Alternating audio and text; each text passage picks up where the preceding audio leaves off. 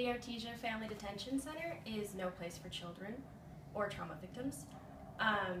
Children here that I've seen have been misdiagnosed countless times medically, even when the mother has had the child formally diagnosed back in home country. For example, there was a little boy who has a congenitive heart condition, and he has been prescribed asthma medication.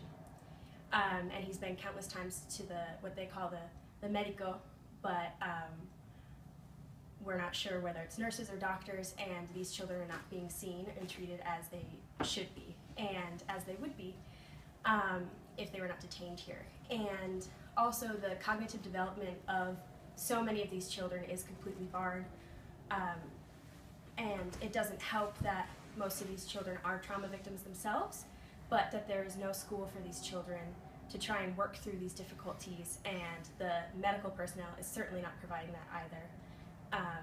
There was a 3-year-old boy that I met who could not say any words in Spanish or English.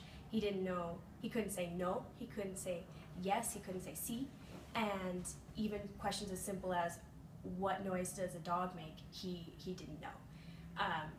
And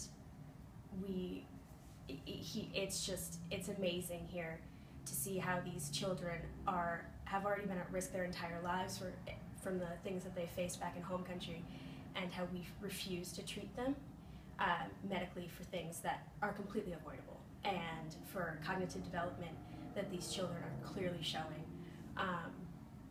signs of suffering from debilitating trauma, or if they were born that way. But we have so many measures here in the United States that could help these children, and we're refusing to do it.